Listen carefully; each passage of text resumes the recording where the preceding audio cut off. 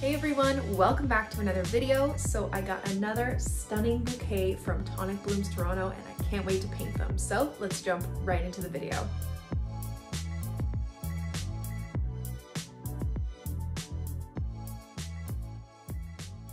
Okay, so to start, I'm just gonna go through my materials. I'm using Etchr's cold pressed watercolor paper, my professional watercolors in my palette, and my Princeton snap brushes I have here in a size 12, 2, and 6, and my water and paper towel, and we're ready to go. Okay, so we're gonna be painting that bouquet, but it is a bit of an intricate bouquet, so we're not gonna be painting all the elements in it. If anything, I'm just gonna take inspiration from the colors and some of the shapes, but not the exact flowers because it is a little bit more difficult. And this is also a way you can approach, you know, painting a bouquet that you see and it just looks like it may be too much or overwhelming. Just take some of those key colors, maybe some key flowers that you really like or seem to be kind of like the hero of the piece and use it. So let's start. I'm just gonna do a quick color swatch for you of the colors that are in this bouquet. Okay, so I have a little scrap piece of paper here and we're just gonna go over some of the color mixes. So the first color mix for our ranunculus kind of flower is this deep red. So I'm just gonna grab some cadmium red deep, like that. And then I'm gonna grab some Hooker's Green Dark to dull it down and neutralize it. And then a little bit of Dioxazine Purple. And this is gonna be one of the star colors of our bouquet. I'm just gonna swatch it here for you. It's a really nice fall kind of like burgundy color, okay? The next color we're gonna be making is same combination, different levels of paint. So this one is gonna be more purple. So I'm gonna grab, I already mixed it here, but I'll just show you how I did it.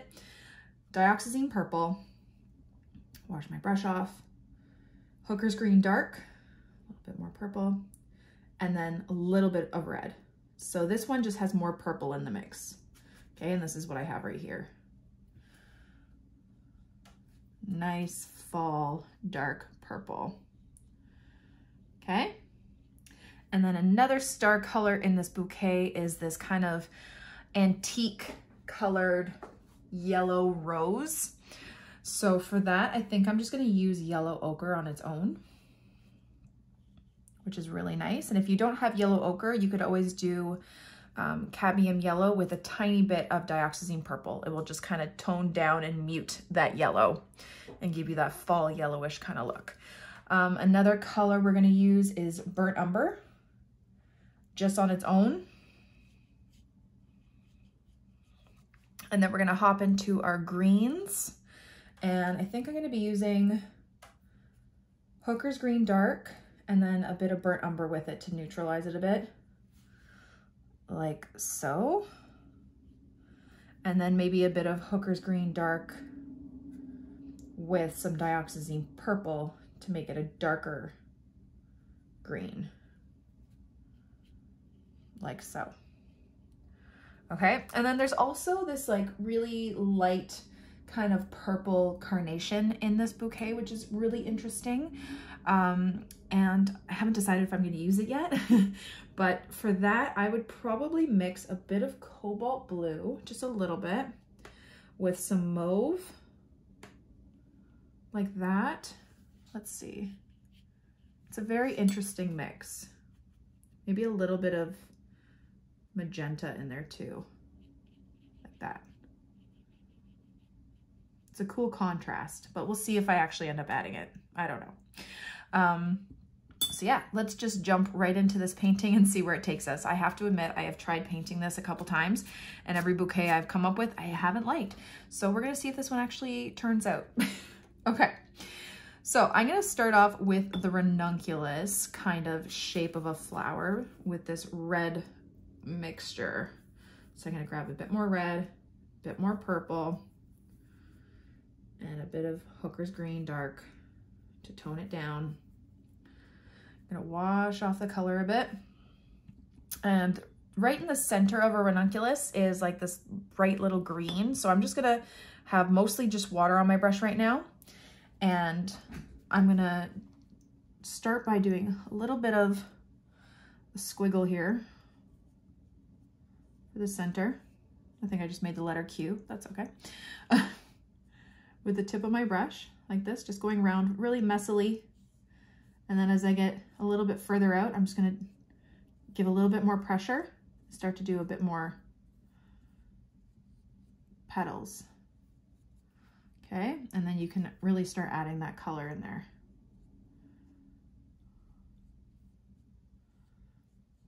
And a bit closer too.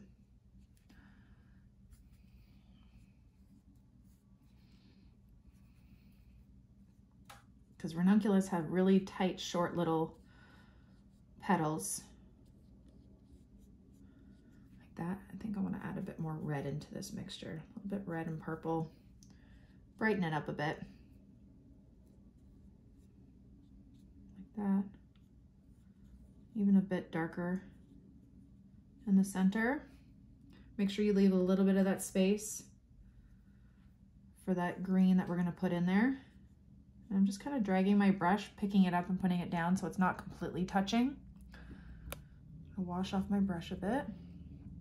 And then I'm going to grab a little bit of lemon yellow, and a little bit of green. And I'm just gonna tap the center there, like that, just a little bit. Like that. Okay, so now let's move on and we're gonna grab some greenery. I'm gonna grab some Hooker's Green Dark, Dioxazine Purple, get a nice dark green. Going like this, okay?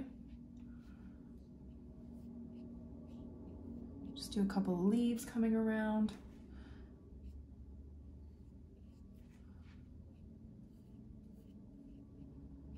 And I might even change up the green a bit, a little bit lighter. Just a little bit of contrast.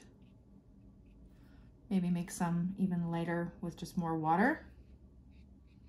Like that. Okay, let's move on to our next flower, which I think I'm gonna do that yellow, no, I'm gonna do the purple one. Okay, so I'm gonna do like a purplish rose, and I kind of want it to connect to this ranunculus. Let's see if it's too late. I'm just gonna do a curve there, and for the center of the rose, I'm just gonna do squiggly ovals.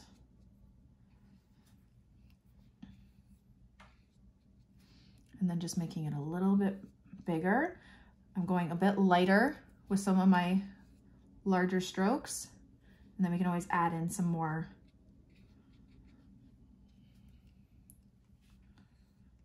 color later, like that. Now, my ranunculus has already started to dry. It's funny, Arches has always been my go-to paper, but I'm finding it dries a lot faster than my Etchr Lab sketchbooks, which is a little bit annoying that this paper does that. And it's great for Etchr Lab. But for me, I'm just like, come on, stay wet longer. It's also my lights. I work under really hot lights. So I'm just re-wetting this ranunculus so I can get more of those color bleeds. And it doesn't look too odd. Even here, this little leaf started to dry at the bottom. And I want a bit of a nice color bleed in there. Okay, grab more of that purple. Like that. Okay. Nice. Okay, let's do some more greenery while it's still wet. Like that.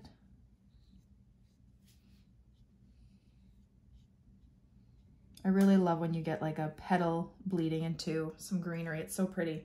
And again, mixing up those greens, I'm gonna grab my Hooker's Green and my Burnt Umber. Change up the leaves a bit. Okay. Then I'm actually going to wet up this one again because I'm gonna have the rose down here and I want a bit of a color bleed. Okay. Man, this is drying so fast. Okay.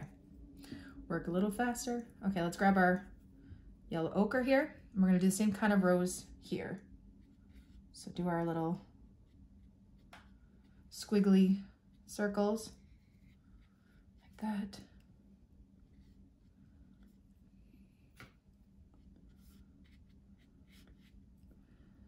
do some more ovals. I'm just adding a bit more water to my outer petals to make it a little bit lighter. And I think I actually might add a little bit of pink to it because it's a little bit peachy on the outer petals. Super nice. Like that. And then I'm gonna get some of that lighter Hooker's Green Dark and Burnt Umber Green to frame this one.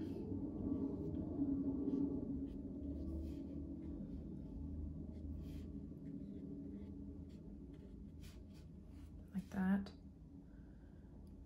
And really, I'm not focusing on making the perfect leaves with this at all by any means. Just kind of trying to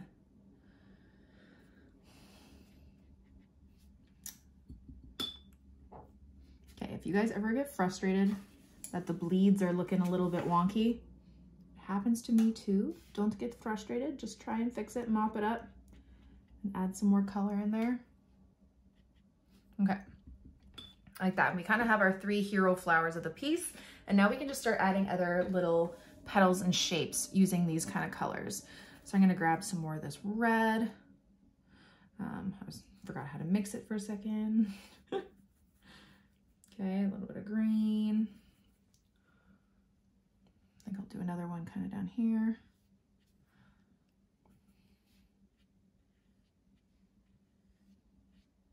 Just doing some random kind of like petal-y shapes. There's this cool flower in this bouquet. Well, I don't even know if it's a flower. It's like maybe like some sort of succulent or something. I'm gonna do another one up here. And it's just like these long kind of leafy petals almost. And it just looks so cool. So I'm just adding some of those shapes in there.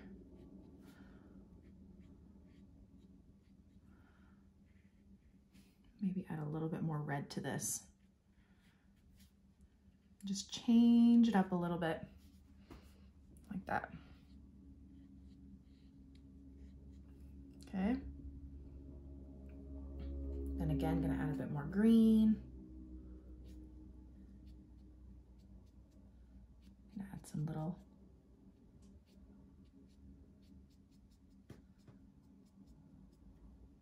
green like that. Do another one over here. Just the tip of my brush. Like that. Okay, let's do another one of those like light colored roses, the yellow ones, or maybe just like some petals over here.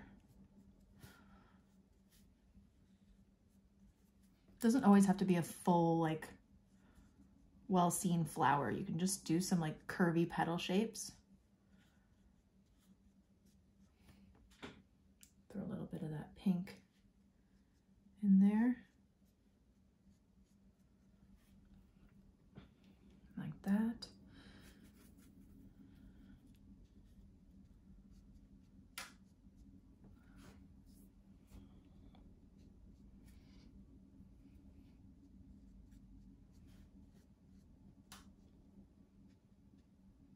I'm gonna grab a little bit of burnt umber too. Maybe just throw that in there too. Actually, there's this cool filler in here that we're gonna use. So I'm just gonna grab my burnt umber and I'm just gonna do these kind of little fluffy brown fillers that are in here in this bouquet. It's kind of cool. So just with the tip of my brush, going down like a couple stems, just dabbing, nothing too difficult. Like that. Maybe do another one down here.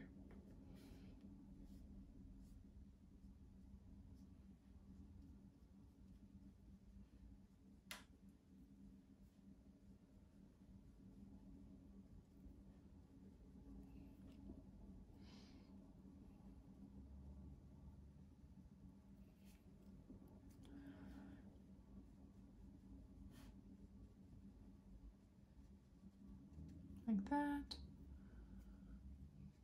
I'm gonna grab a bit more pigment, just kind of throw it in there and let it bleed a little bit. Cute. Maybe one more up here. Just trying to kind of space them out.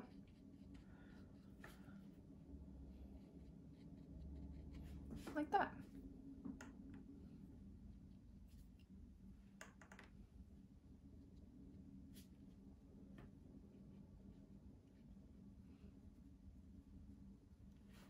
Okay, there we go.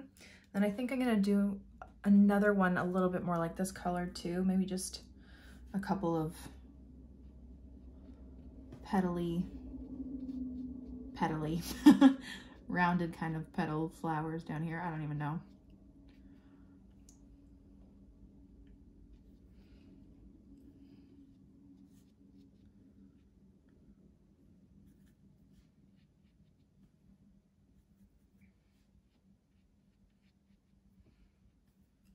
That. Maybe another little bud over here. And then a bit more greenery. Got my dark green. I'm just gonna go around here.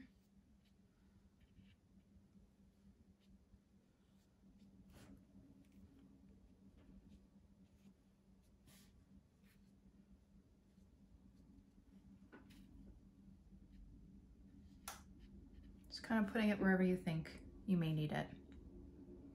And then I'm gonna just take a lot of that pigment off my brush and just do some really, really light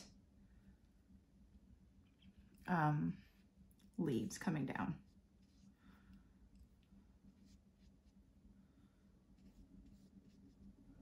Like that. You fill up some of these little white spots.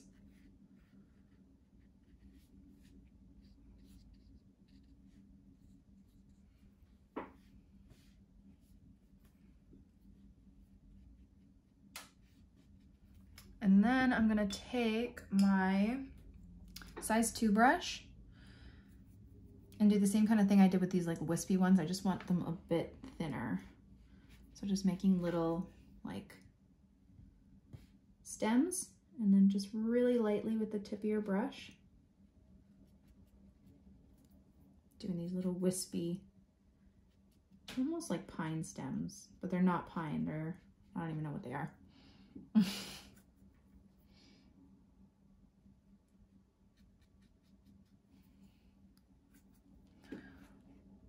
Do a couple up here.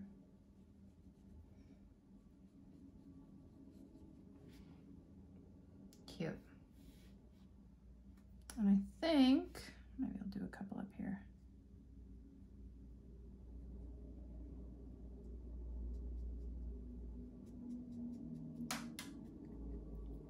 Like that.